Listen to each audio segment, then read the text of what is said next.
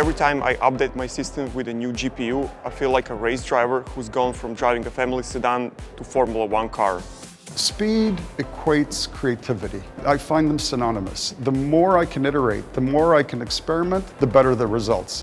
A little part of my workflow is involved with using After Effects, Cinema 4D, Premiere, and Photoshop, all of which have been GPU accelerated, which has been great. Right now our file sizes of 8K are really small, great to work with, but they're hard to play back. With the advantage of GPU acceleration through NVIDIA, it's going to make working with our files much easier for our entire workflow. I never want to go into a room where I have demanding clients there and have to worry about the performance of my system. That's why NVIDIA for me is such a trusted solution with all the products you make. I can pop, latest generation GPU like these new RTX cards, and I don't have to think about technology. I just have to think about being creative. This is what I'm so excited about. I mean, I've been in the industry almost 20 years. Started off literally by drawing pictures of shoes and sending them over to Asia and praying that that shoe was going to turn out to be what I wanted. But with the promise of something like real-time rendering, we're getting such accurate representations of what these products are going to look like. It just completely changes the game. Across the board, it's just great to see that things keep getting faster. I also like a lot of the AI stuff that NVIDIA is looking at. Just like teaching people how to do something, a neural network can learn how to do something. If you give it enough inputs and you give it enough quality